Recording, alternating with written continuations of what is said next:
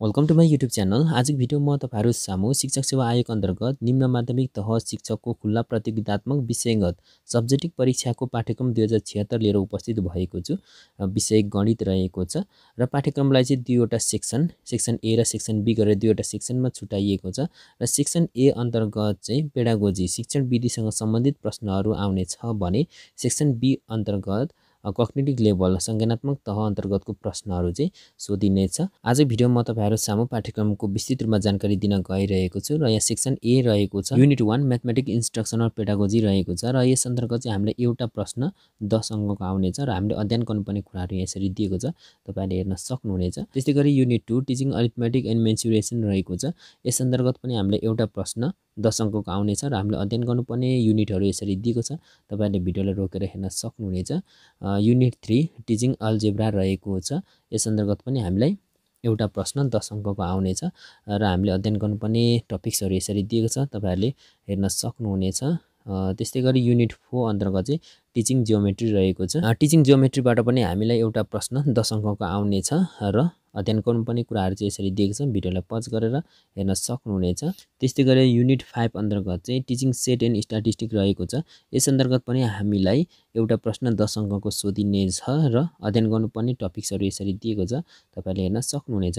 Okay, अब लागौं section be अन्तर्गत। सेक्सन बी अन्तर्गत अलरेडी तपाईहरुलाई मैले बताइसकेको छु, कग्निटिभ लेभल संज्ञानात्मक तह अन्तर्गतको प्रश्नहरू आउनेछ। Unit 6 number system logic and linear programming रहेको छ, यस अन्तर्गत पनि हामीले एउटा प्रश्न 10 अंकको सोधिनेछ र अध्ययन गर्नुपर्ने युनिटहरू यसरी दिएको छ, तपाईहरुले भिडियोलाई पज गरेर हेर्न सक्नुहुनेछ। त्यसैगरी युनिट 7 अन्तर्गत अलजेब्रा एन्ड बाइनोमियल एक्सपान्सन रहेको छ, यस अन्तर्गत पनि हामीले एउटा प्रश्न 10 अंकको सोधिनेछ र अध्ययन गर्नुपर्ने कुराहरू यसरी दिएको छ।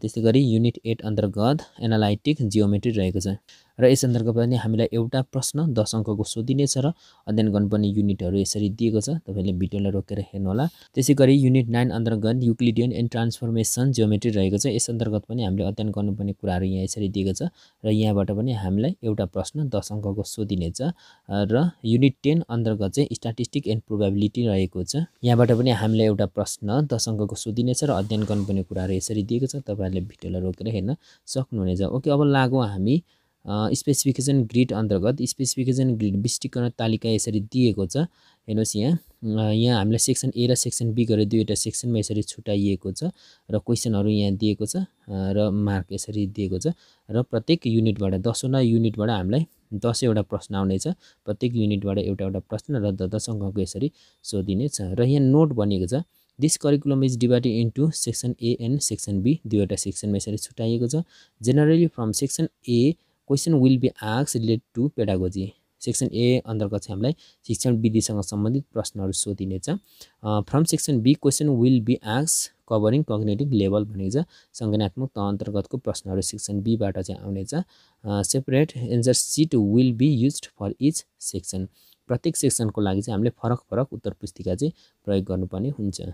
ओके, यसरी नै शिक्षा सेवा आयोगले निम्न माध्यमिक तह अन्तर्गतको गणित विषयको सब्जेक्टिभ पाठ्यक्रम चाहिँ यसरी दिएको छ, तपाईहरुलाई मैले सम्पूर्ण पाठ्यक्रमको बारेमा बताइसकेको छु।